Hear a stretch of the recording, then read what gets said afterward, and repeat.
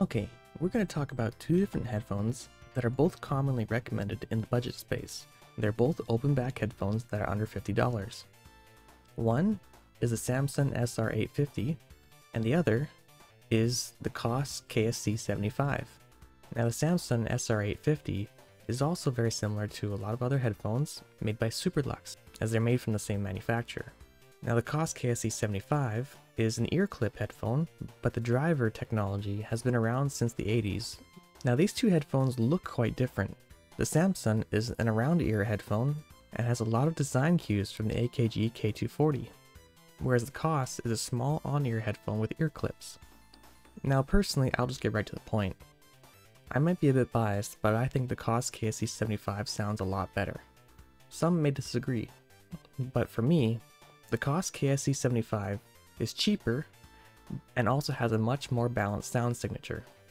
With initial listening, the KSC75 may seem a little bit bright, and it is true that in its stock ear clip configuration, it is a little bit of a brighter sound signature with a lot of bass roll-off.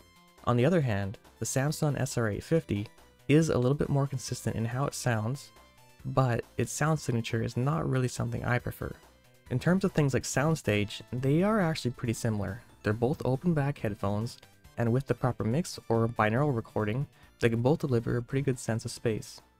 Now detail and resolution is something that's not completely agreed on in the audio community, but the way I like to explain it is as a descriptive term for the perception of sound, but maybe not necessarily how the driver is performing.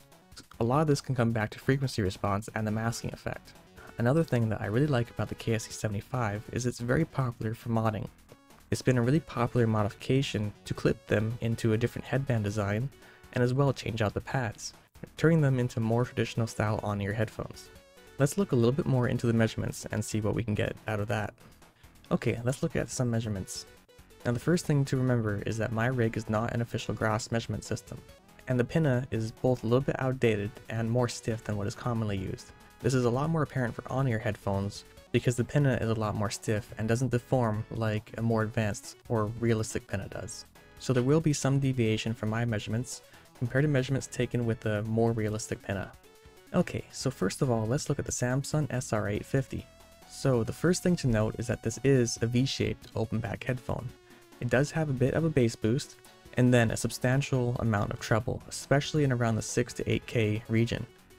Now this region is something that is a little bit concerning for me. For me, when I wear this headphone, it doesn't sound very well balanced. The peak of the treble in this area emphasizes a lot of frequencies that I find to sound rather harsh or grainy. Some may say that this sounds low resolution. Now earlier, when I talked about a masking effect, what that means is if multiple sounds are playing in the same region, but there are peaks in the frequencies, those higher peaks can actually mask out the lower ones. Our ears and brain filters out a lot of noise that it figures is unimportant. As well, when we have these peaks, those quieter frequencies surrounding it can often get masked out, and you end up only hearing the specific frequencies that have peaks in them. This is troublesome, especially in this headphone, because the peaks are right around areas that can sound a bit harsh or grainy. So when we bring in the Koss KSC75, the first thing we'll see is that the treble isn't quite as pronounced as the Samson. As well, the upper mid-range is a bit more pronounced as well. Looking at it this way, we can see that there is a lot more emphasis in the mid-range of the Koss KSC75, although it is still a bright headphone. You'll also see that it does have a substantial bass roll-off. So this is something to be aware of. In this straight stock-to-stock comparison, they both have their issues, although personally, I prefer the Koss KSC75. Where the KSC75 really starts to shine is once it starts to get modified with the popular mods for it. And now the first most common mod is just to change the pads. One of the most common pad swaps for the Koss KSC75 is the Axi pads. The Axi pads increase the bass a little bit and also lower some of the treble. Looking at this compared to the Samson, to me it is more preferable, and in listening tests I do prefer the KSC75. But that's not the only mod for the KSC75. Another mod is to put it on a headband. When you put it on a headband, it's more than just comfort.